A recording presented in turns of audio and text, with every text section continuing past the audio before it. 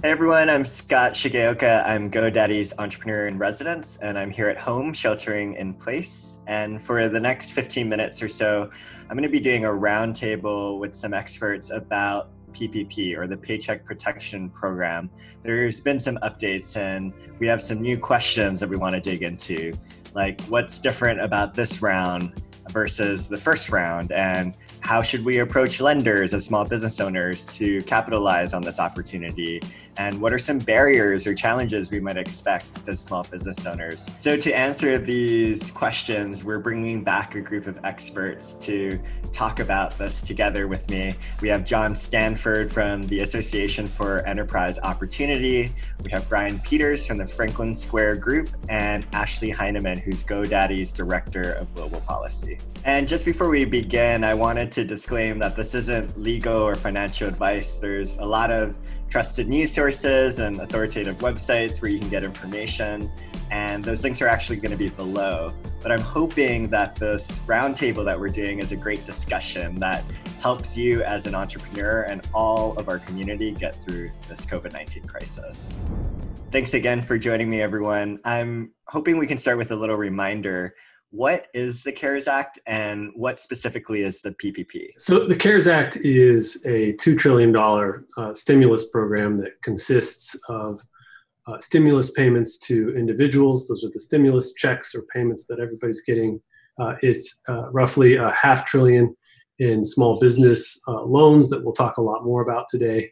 And then another $500 billion for larger business loan programs administered by the Treasury Department and the Federal Reserve. And there were some recent policy changes to the PPP, right? So I think one of the most newsworthy elements of PPP in the CARES Act was how speedily it ran out of funding. So we knew that Congress would refill that program, and that's what they did. And so by and large, PPP really didn't change in what we're calling CARES Act 2.0, but there were a couple slight changes. Most notably was the addition of two separate pools of money.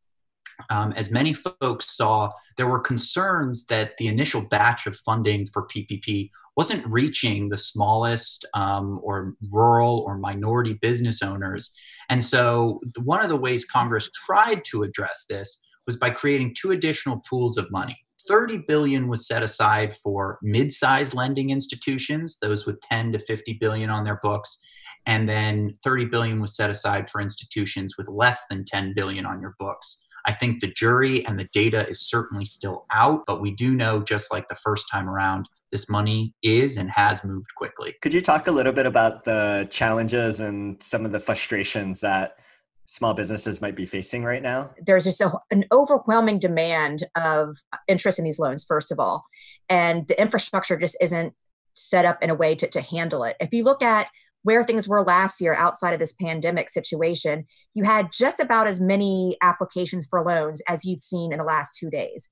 So you really just have a system that's in place that's not capable of dealing for the type of volume that you're seeing in terms of interest in these loans. You had banking institutions having to constantly refresh just to get their the loans of their clients processed and submitted to the SBA. Then there's also been issues in terms of getting updates with respect to what the status of the applications are. What happened in the last round basically is that a lot of applications went in and the money ran out for the program before they were able to be processed. So this has been really difficult in terms of, a small business in particular who really wants to, have some assurances that all this hard work is going to pay off. So with these changes with the PPP, do we think that the money will actually get to small businesses this time? Well, as John mentioned, they have designated two chunks, $30 billion for medium-sized banks and another $30 billion for small banks. I think one of the challenges is, though, that is based on an assumption that medium-sized and small-sized banks mean small businesses, and that's not necessarily the case. You could have a very small community bank on the corner, but they may ultimately distribute loans to large businesses in their community and not necessarily the barber shop or the coffee shop. All right, so one thing I keep hearing from small business owners is, which lender do I go to? Do I go to a smaller bank? Do I go to a larger bank? What's your advice? I think it's kind of a knowledge tree or a decision tree of First, go to the bank who knows you already. If you have a bank who knows you, there are restrictions around know your customer rules and anti-money laundering rules that will make getting you onboarded faster and simpler because the bank knows you. But my underlying recommendation is don't put all your eggs in one basket. You are only allowed one PPP loan for your business, but that doesn't mean you're only allowed one PPP application. And so I would pursue these lines with wherever you can if you have the time and opportunity, and wait to see which one confirms a loan with the SBA first. There's nothing that's preventing you from then pulling back all the other applications and pursuing the one that actually went through. And I think the folks who try multiple ways to get these loans will probably be the ones at this late hour that have a semblance of success. So it sounds like the money for the second round is running out. Should we expect that there's future rounds coming soon? We're really not sure. We've heard from many of the key stakeholders through this process, whether that's folks in the Senate, folks at the Department of Treasury, folks at the SBA. Some have been very explicit that they don't see the PPP program having continued funding, and that the $600+ billion is sort of the end of the road. I think there are many more folks. There's certainly been a large advocacy effort to expand the program and to expand the time horizon of the program. And the last piece I'll say on this is many of the challenges that the program has that have already been spoken to are issues that we have known for a long time. And coronavirus isn't necessarily causing new divides about who is going to recover fastest and resiliency. It's exposing what we've known to be true for decades.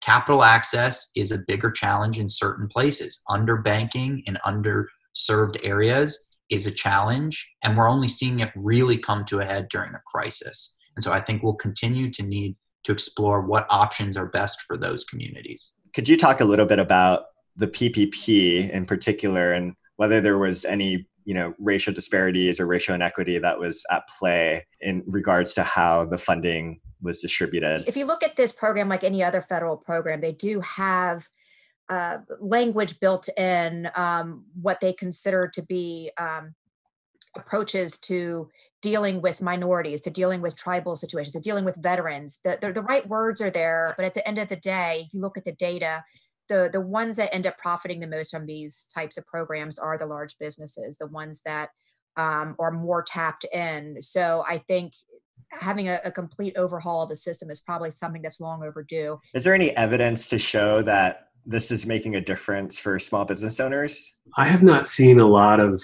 kind of anecdotes of companies out there that are jumping for joy that they received their PPP loan. But who knows? I'm sure we'll start to see more evidence and more anecdotes as we see some of the better stories out there. I agree completely with Brian. But if you look at the numbers coming out of the SBA, there have been 1.66 million loans approved. So one has to assume that this money is getting to at least some hands that really need them. And if you look at what the SBA is saying, that this supports more than 30 million jobs. So that is promising if you take that at least at face value. On the PPP website, they say that June 30th is an important date. Can you talk about what happens on that date and what small business owners should know about it? The June 30th date is tied to the loan forgiveness element of the program, which is far and away the most attractive and interesting piece. Banks are very concerned about or I should say lenders more broadly are very concerned about moving forward on loan forgiveness without really clear guidance. And there are a lot of different elements of that. You touched on one, the idea that you need to have your head count back up by June 30th. We don't know what that really means besides what the law spelled out, and it left a lot of things undefined. For example, we don't know the definition of a full-time equivalent employee and how many hours that should translate to. I think that's one question that business owners and lenders are really watching on. We will need to watch these loan forgiveness requirements very carefully. So right now we have a lot of small business owners who are really struggling to keep their doors open what's your advice for them? It's never been more important to belong to local, state, and national organizations. I think this has exposed that communication and knowledge really is power here in a sense. If you knew about PPP earlier, you maybe got into the program earlier, you had a better likelihood. So I think increased communication and awareness of these programs is critical. My sense is that one of the aspects of this program that has been particularly troubling for a lot of potential small business borrowers is just the paperwork requirements. What you have to show in the initial application process and what you will eventually have to show for the purposes of proving that you've maintained some amount of payroll. So I would recommend that people be organized as they possibly can, and try to have as much of that digitized and in some sort of a digital platform where you can readily access it. The funds may be running out quickly again, but I think for the next go around, to John's point, we definitely would recommend that businesses be kind of plugged in, so to speak. And another thing that I just can't stress enough is just be ever vigilant of scams. Pay attention to what your emails look like that you receive. And before you respond to anything, take a breather, do some due diligence, and make sure that what you're responding to, whoever you're giving your information to, that you're giving it to the people you think you are. I'm noticing that a lot of small business owners are taking this time to be really creative and to really innovate their businesses. What have you been noticing? It's been really interesting to sit back and watch how small companies, businesses in particular, have really taken advantage of this opportunity because they're forced to retool themselves, to reinvent themselves. And that's been really exciting to watch. And I'm curious to see how this all plays out at the end of the day. We have seen 10 years of digital growth in 10 weeks. And I think that's going to be one of the stories that is so fascinating. It has been a game changer for the businesses that found a way to get online. I was talking with a doctor's office today who never had any intention to get into telemedicine and telehealth, and now is seeing patients virtually and has revamped their website in order to be helpful to patients. I think that may be one of the underlying stories. When all of this has passed, we will have seen a transformation of our economy and an acceleration of what it means to be a digitally fronted business. It was really great to talk to you all. Thanks so much for your time, for your wisdom, for your energy, and I hope you stay safe and well during this time. I hope you found some value from this roundtable today. I know that the PPP is constantly changing and there's so much unknown and a lot of information. And I am sure that some of you still have questions. So I encourage you to leave comments below. And if you need some resources or more information, you can go to openwestand.org and subscribe to this channel to keep up to date.